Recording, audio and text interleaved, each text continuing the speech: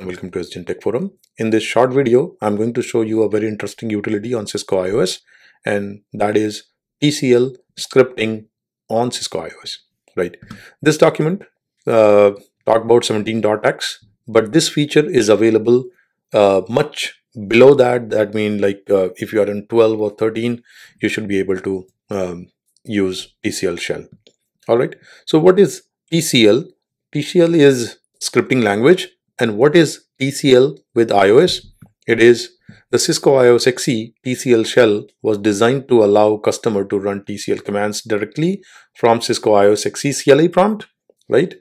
And several methods have been developed for creating and running Tcl script within Cisco IOS XE software, and we'll talk about that, right? Another strength is multiple user on the same router can be in Tcl configuration mode at the same time, because every time you drop into Tcl Shell, it launches a separate interpreter and Tcl server process, and you can see the distinction by using show process command, right? When in Tcl Shell mode, you can run exec level commands, or you can write your script and invoke that script, right? So what do you do to enable Tcl Shell? It's pretty easy. You don't have to configure anything. It's already enabled. So from enable mode, you just have to type Tcl sh, and it will it enables interactive Tcl Shell and drop you into Tcl configuration mode. From there, you can do two things. You can write your script. If you have little bit of familiarity about Tcl, you can write your script. There are plenty of literature available around Tcl scripting language in internet, so you can do a Google search and quickly educate yourself about this language. Or what you can do, you can also run some exec level show commands, just like shown here, Tcl Shell, and from there exec show interface, and the output will be dumped here, right?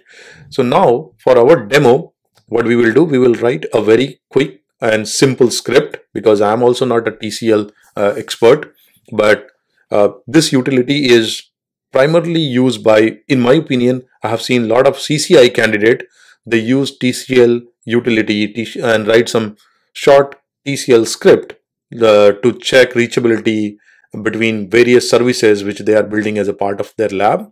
Or it is heavily used by Cisco support engineers when they have to collect debug or logs from customer switches and router. They write this kind of like a complex Tcl script which they can run on customer network in automated fashion and collect all those logs without confusing customer, right? So now let's go and run or create a Tcl script. Before I create a script, let me quickly show you what is the version I'm using here. As you can see, it's 16.12.1, right? And now let's create a Tcl script. So I have already written a script, a very easy script, and I'll talk about that here. As you can see, this is the complete script. I'm saying Tcl sh, it will drop in Tcl configuration mode. From there, I'm using puts to create a file in Flash, because I want to invoke this script and storing it in Flash. You can store it anywhere, like a TFTP server or somewhere.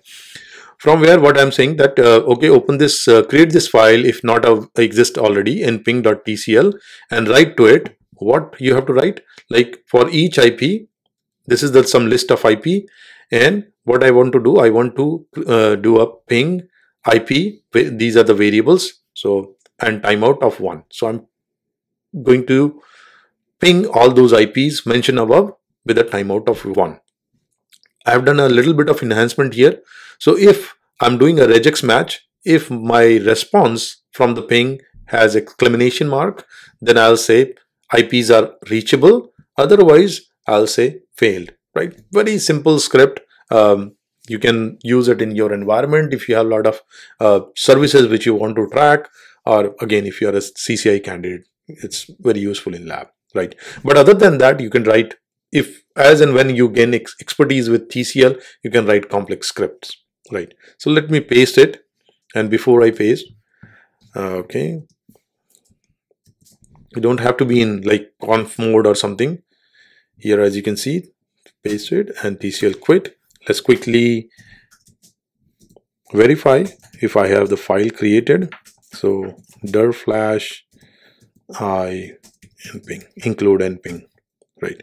So you can see we have file created in Flash. Now to run this, what you have to do, you have to again say Tcl sh, and from there you have to provide the location. So it is in Flash.